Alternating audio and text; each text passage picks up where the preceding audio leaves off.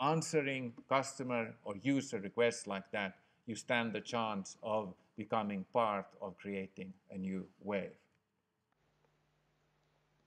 So I think this is the most strongest lesson of them all that I learned from MySQL, to be open. To make it possible to use your piece of software from many places and do it the way that those other places wish it to be used.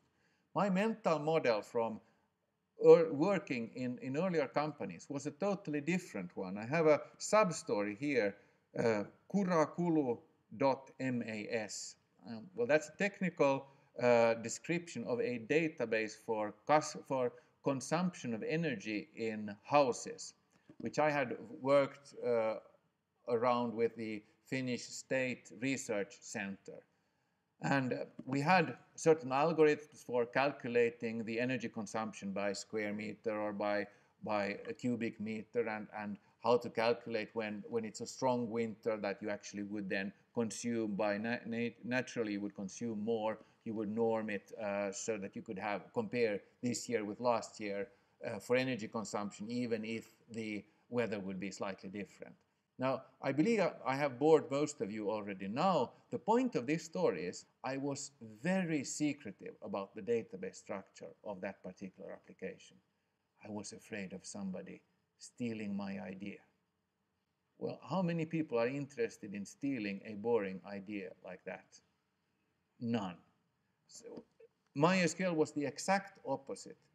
The whole code, everything of all of the database was open for anyone to steal. It was totally open.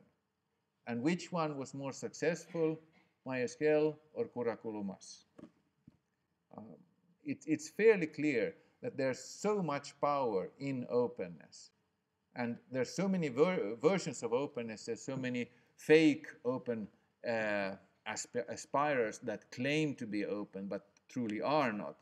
The key core of openness, or the test of whether you've achieved openness, is whether you get adoption for your product.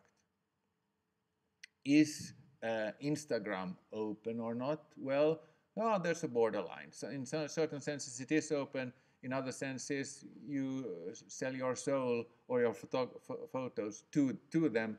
The social proof is what matters, and there's always some kind of a self-interest behind these open things. So in order to think about the lesson now, the openness, I'll combine it with one more story, and then I have my first challenge for you, how to combine that lesson about openness with this story about software patents.